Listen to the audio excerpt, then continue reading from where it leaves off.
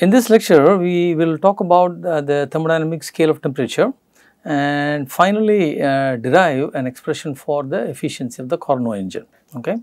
We start by illustrating the Carnot cycle on a PV diagram like this. Although we used a slightly different illustration earlier, you may recall that we used an illustration like this to show more reversible adiabats and isotherms. We sort of show it schematically in this manner. So each one of the blue line is a reversible isotherm, and the red lines are all reversible adiabats. So Carnot engine will operate between two reversible adiabats and two reversible isotherms. For instance, we may have a Carnot engine that starts here and then goes along this, let us say goes up to there and then comes down like this, maybe like this and then maybe like this. So this would be a Carnot cycle operating between the isotherms Ta and Tb and these two reversible adiabats. Now, what we want to show here is the following. The efficiency of the Carnot engine when it operates in a cycle is 1 minus Qc over Qh, and we want to show that this depends only on the reservoir temperatures. Okay. So, we demonstrate it in the following manner. So, we take this cycle, some amount of heat QH is supplied during this cycle and some amount of heat QC is rejected during this cycle. Now, you can easily imagine operating a Carnot cycle which is just shifted between these two reversible adiabats, but between the same two isotherms. Okay. So, in that case the Carnot cycle would look something like this. Let us, okay. So, in that case the Carnot cycle would look something like this.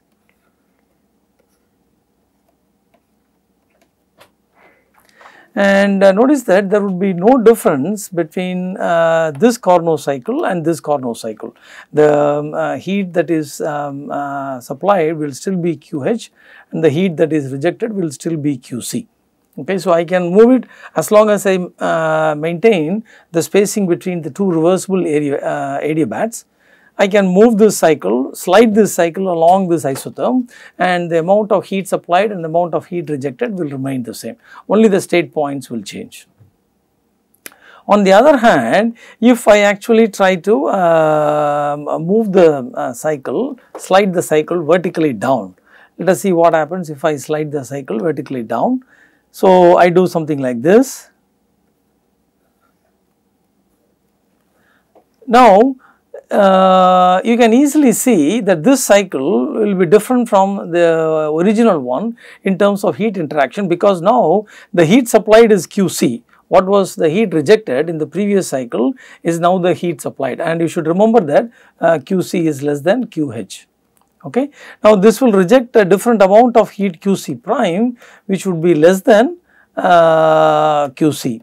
As we slide down the reversible adiabat and go from one isotherm to another, the heat interaction decreases. So, QH is greater than QC, which is greater than QC prime. So, you can see that the cycles are different now, whereas if I slide along a reversible isotherm, cycle remains the same. The heat interaction remains the same, only the state points change. But when I slide down the reversible adiabat from one isotherm to another, the heat interaction changes, which tells me that the heat interaction or 1 minus Qc over Qh is a function only of the reservoir temperature. So, only when I slide down the reversible adiabat from one reversible isotherm to another, the heat interaction and other things in the cycle change. Okay. So, this tells me that the efficiency of the cycle is dependent only on the reservoir temperatures. Okay. So, it makes it clear that it is dependent only on the reservoir temperatures. So, Qc over Qh, the efficiency itself is a function psi, some unknown function psi of the reservoir temperature Th and Tc. So, Qc over Qh may be written as some unknown function phi of Th comma Tc. That is the most important point. So, you know that the ratio of Qc over Qh is a function only of the reservoir temperatures. In fact, even if you look at the cycle, you can see that there is nothing else that the efficiency can depend on. Only the reservoir temperatures are available for us to adjust. So, it should be clear that the efficiency will depend only on the reservoir temperatures, but this illustration brings it out even more clearly. Okay. Now, how do we make use of this information? Oh, so here is what we do. I have engine 1 and which operates between reservoirs TA and TC. So, TA is greater than TC. So, there is also an intermediate reservoir. So, let us write it like this.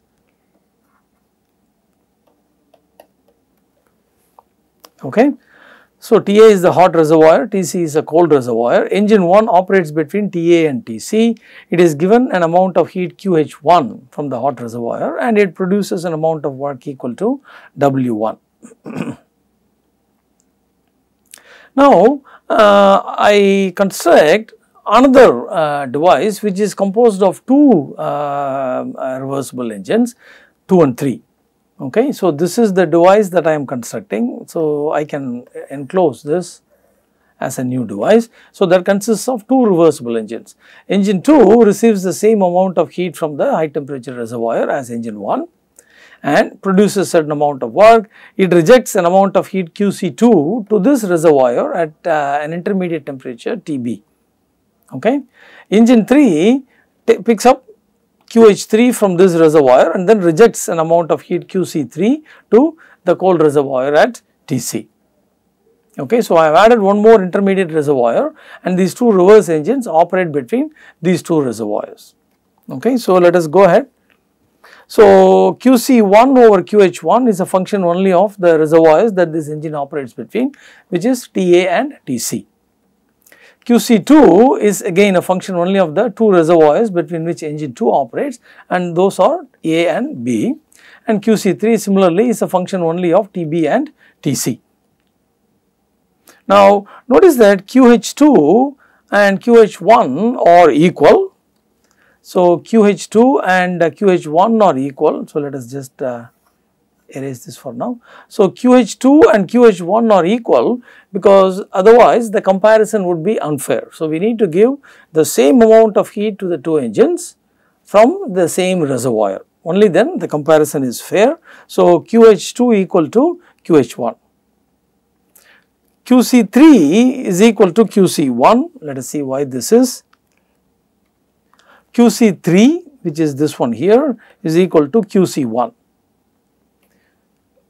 Why does this have to be true? Because if QC1 is different from QC3, then the efficiencies of the two engines will be different. They are both given the same amount of heat from this reservoir, and if the amount of heat rejected to this reservoir is different, then efficiency of one engine will be different from the efficiency of the other engine. And we have already established that the efficiency of all reversible engines operating between the same reservoirs is the same. So, for that reason, and since QH1 is equal to QH2, QC1 must be equal to QC3. Okay. So, that is what we have written here, and QH3 equal to QC2. Okay. So, QH3 is equal to QC2. This is because we want this reservoir to operate in a cycle. Remember, we want the entire device to operate in a cycle.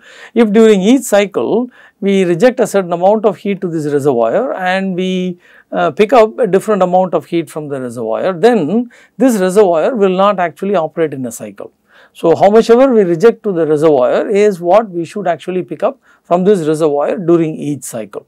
So, that the amount of heat rejected and the amount of heat supplied by the reservoir remains the same, and so the reservoir operates in a cycle. Okay. So, for that reason we insist that these two should be equal to each other. So, with these constraints I can write the following: QC1 or QH1 may be written as the product of these two quantities. So, this is dependent only on TA and TC, this is dependent only on TB and TC, and this ratio is dependent only on TA and TB. Now, this relationship can be satisfied if and only if this function phi, unknown function phi, is of this form: xc of Tc divided by xc of Th, where xc is again as yet unknown function. So, this is also an unknown function, but now the functional form or functional dependence of the reservoir temperature becomes clear. So, it has to be something like this: xc of Tc divided by xc of Th. Of course, you must bear in mind that Qc is less than Qh. That means, as the reservoir temperature decreases, the heat interaction also decreases provided we are traveling between the same two reversible adiabats, provided we are sliding down between the same two reversible adiabats. So, as the reservoir temperature decreases, the heat interaction also decreases. Okay. So, we have put Xc of Tc in the numerator, Xc of Th in the denominator to satisfy this constraint. Because you may also write this as Xc of Th divided by Xc of Tc, and this relationship will still be satisfied, but that would not be consistent with what we just outlined, that the heat interaction decreases with decreasing reservoir temperature. So, this is the correct form. There are many functions which will satisfy this sort of a relationship. Lord Kelvin initially proposed Xc of T to be e raised to T, and T could then vary from minus infinity to plus infinity. Supposedly he did not feel that this was aesthetic. He did not like the fact that temperature could be negative. He really did not want temperatures to be negative in this scale. So, he discarded e raised to T, and he came up with an even more simple form, which is simply that Xc of T is equal to T. And he said that in this scale, the temperatures will go from 0 to infinity. They will not be negative, they will go from 0 to infinity. Now, this scale of temperature has come to be known as the Kelvin absolute or the thermodynamic scale of temperatures. So, Xc of T is equal to T, which means that Qc over Qh may then be written as Tc over Th, right. So, Qc over Qh may then be written as Tc over Th. The only issue that is left unresolved is it is okay to have a new scale like this and then insist that the temperature in this scale should go from 0 to infinity. But how do we relate the values to existing scales? So, by the time this was proposed, there were already Fahrenheit and centigrade scales. Okay. You know that in the centigrade scale, water freezes at 0 degrees Celsius or water boils at 100 degrees Celsius at 1 atmosphere. So, that is a specific number. How do we come up with a number for this, for temperatures in this scale? This means we have to relate the Kelvin scale to the other scales in order to come up with a number. Now, here also the ingenuity of Kelvin comes to the fore. Okay. Let us just quickly go back and refresh our memory about what we said about gas thermometers. So, let us go up to gas thermometers.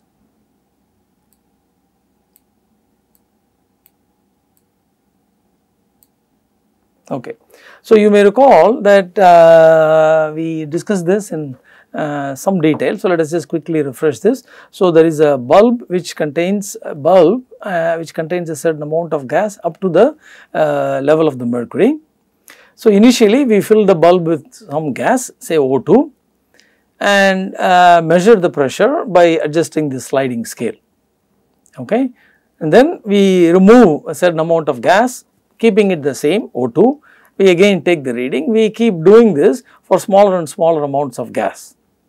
Then we change from O2 to N2, repeat the readings again, maybe go to a third gas, helium or neon, and repeat the same experiment and measure the pressure. Okay. Now, so now let us see what these readings look like.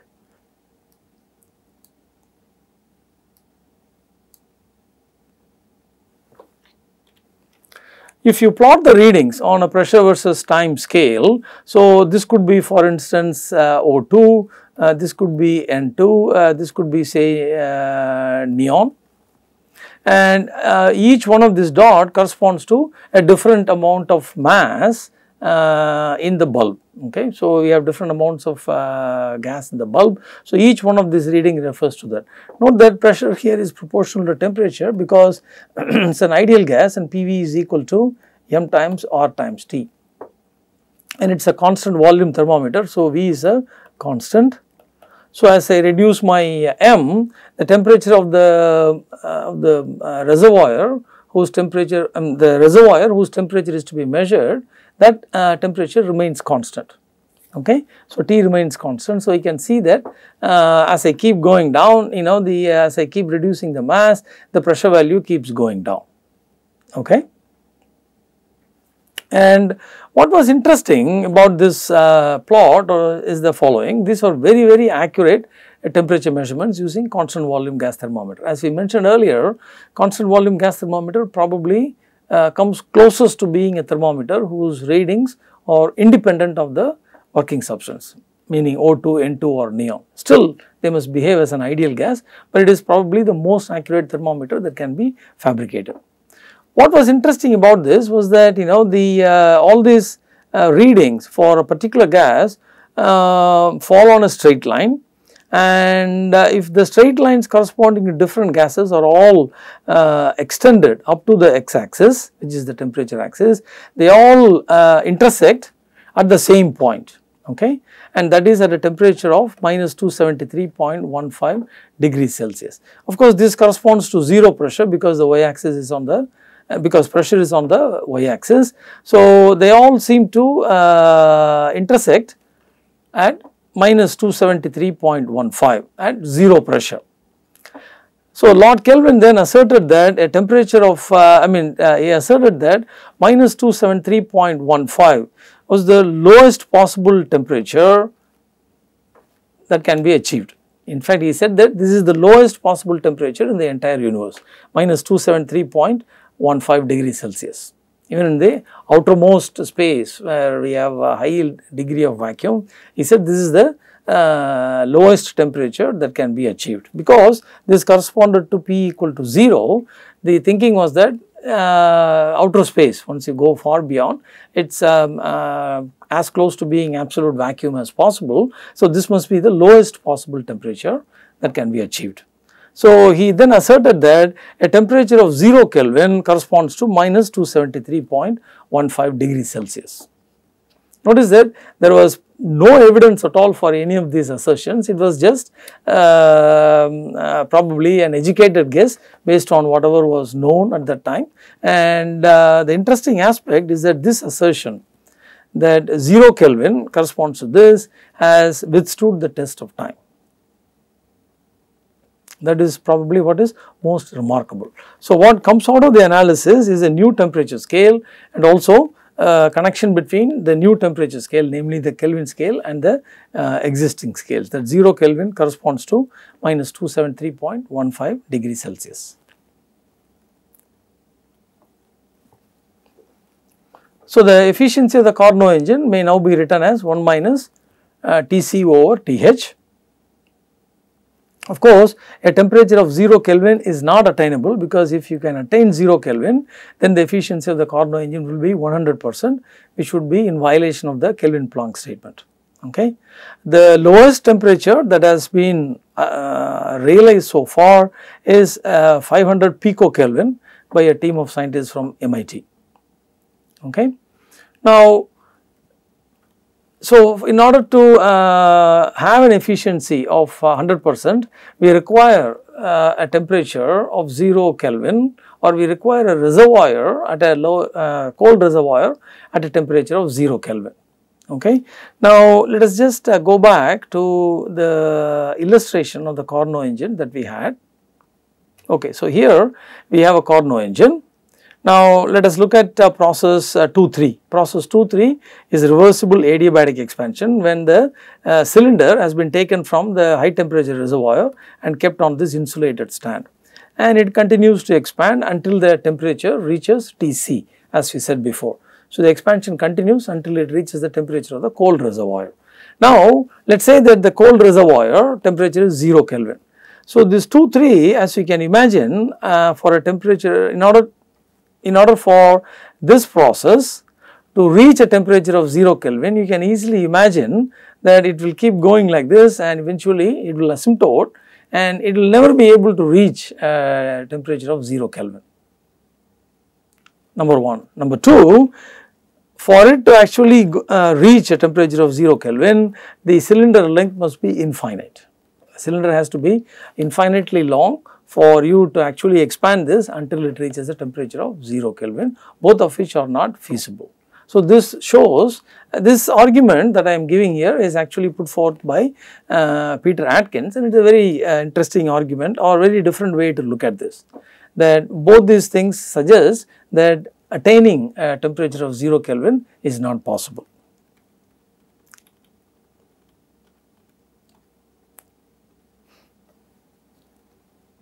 So, in the same manner we can write for a refrigerator, Carnot refrigerator, the COP being 1 over Th over Tc minus 1, and for a Carnot heat pump we may write the COP like this.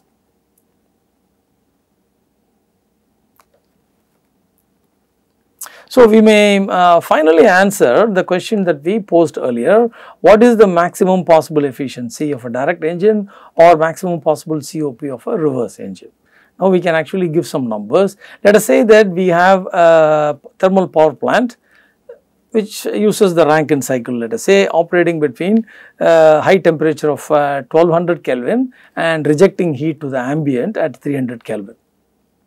Now, I can plug in these values, these temperatures into this expression and then see that the efficiency of such a power plant cannot be more than 75%. So, Kelvin-Planck statement said that the efficiency of such a plant cannot be 100%. So, we were then speculating whether it could be 95, 90, 85, 80 and so on. Now, it turns out that it can only be 75. And modern power plants which use, for example, something like an ultra supercritical cycle, which is a variant of the basic Rankine cycle, are able to attain efficiencies between 55 and 60%. So, you can see that the efficiencies of actual existing power plants have come quite close to the Carnot efficiency itself. Okay. So, now we can finally calculate a number. So, if you tell me what the reservoir temperatures are, then we can actually calculate the efficiency. In the same manner, let us say that we have a domestic refrigerator that is operating between minus 10 degrees Celsius and the ambient at 30 degrees Celsius. Okay.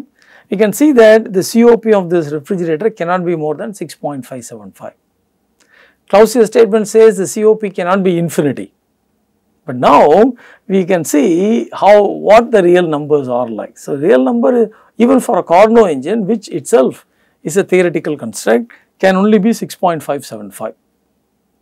So, that is what I alluded to in the beginning of our discussion on second law. Not only will second law tell you what it cannot be, it will also tell you what it can be. So, now you appreciate the difference between the two. Kelvin-Planck statement says that it cannot be 100%. Clausius statement says it cannot be infinity. Now, based on our discussion of the Carnot engine, we now know what it can be. For example, in this case, the efficiency of the direct engine is 75%. Efficiency of this refrigerator is 6.575, which are far from 100% and infinity. So, second law answers both these questions very nicely. That is probably one of the most important and fundamental contributions of second law to the field of mechanical engineering and indeed thermodynamics. Now, there are some interesting aspects of the Carnot engine, even though it is a theoretical construct. Notice that the efficiency of a Carnot engine. So, this is the efficiency of any engine. This expression holds for any engine that operates in a cycle. This expression holds only for a Carnot engine.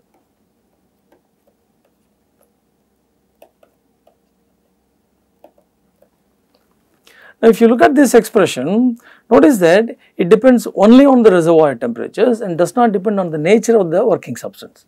The working substance inside can be anything.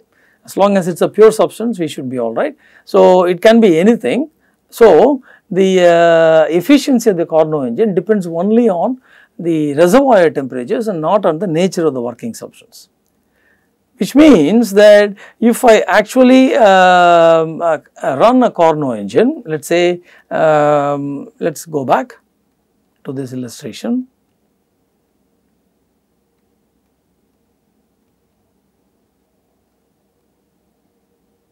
I am sorry.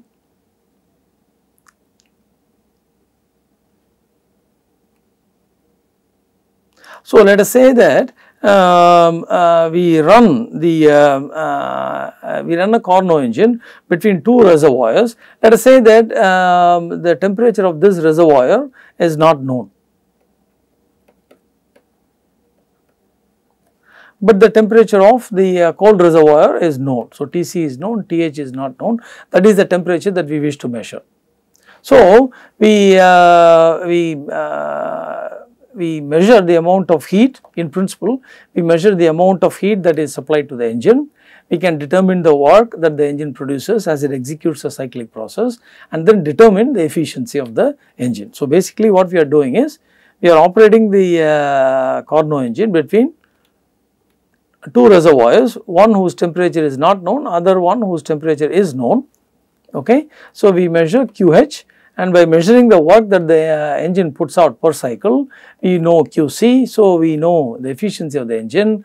Now, we know one of these temperatures, so the other temperature can be evaluated, and the value that we get is independent of the working substance. So, the Carnot engine actually is the only thermometer which can actually give readings which are independent of the working substance, at least in principle. That is very important to know.